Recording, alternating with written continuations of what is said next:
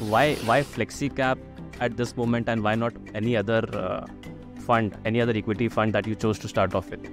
So, first of all, this is our first equity fund, right? And we basically want to offer a product which is large in size.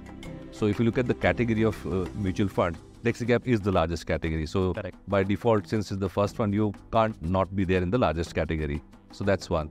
Second is, it gives the fund manager flexibility across market caps. We've seen time and again, if you look at the last 10, 20 years of history, no one sector or a bunch of sectors perform every year.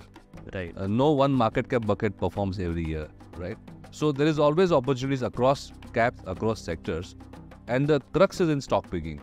If you look at the historical data, say the Nifty 100 for that matter, in 2023, last calendar year, the Nifty 100 index was up probably about 10%, which is decent but not that much.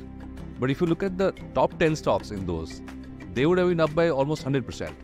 And if you look at the bottom 10 stocks, they would probably down by 20-25%. So there is huge scope for alpha creation by stock picking, which is what a Flexicap strategy allows us to do.